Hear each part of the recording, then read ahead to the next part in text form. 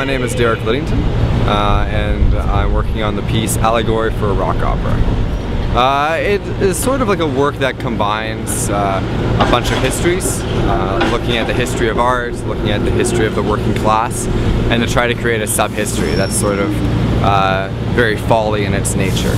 So a history that is a proposition, but also maybe a possible future and a possible history of what we're looking at for the working class. I'm working at right in this building right here, under the Omni building, so under the overhang. So it'll be like an outdoor installation. Hopefully the opera part will be very sort of vibrant and will draw people in, but it'll also be over the overhang, so if we get any rain, then we're good. We'll be laying down Astro Turf all inside, and I'll be building a room that'll be a replica of Jeff Wall's destroyed room from 1978, and there'll be a white picket fence on the outline, so it'll be its own kind of sculpture. And then from there there'll be two opera singers singing on the half hour back and forth to each other, Born to Run and Born in the USA, in Italian in operatic style.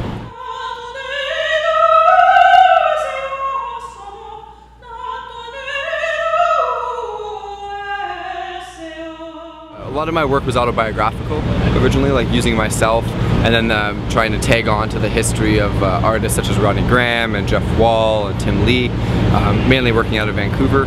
And then I started thinking about it as like looking at my own kind of history and my reference points and the popular culture I look at. A lot of movies from the 80s, a lot of things were referencing, the music I was listening to were referencing this kind of working class, like the ballads of the working class, these anthems to what the working class was, which was all false, all created through these anthems. So I thought, what if I started kind of creating my own working class history based on everything that I look at in both art history and both the popular culture, and what that could mean and how I could maybe propose something a bit different.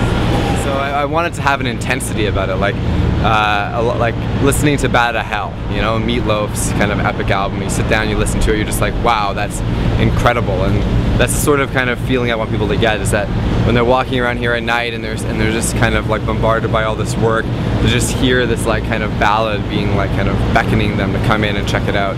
2 years ago, I'd never been to Nuit Blanche before, and I came to Toronto. I was living in London, Ontario, and there was this family on like 4 bikes riding around at like 2 in the morning looking at art. And so to me that kind of like summed it up. It was just a chance to get out there and to see work and to not feel like you couldn't go into a space, or galleries can sometimes be standoffish.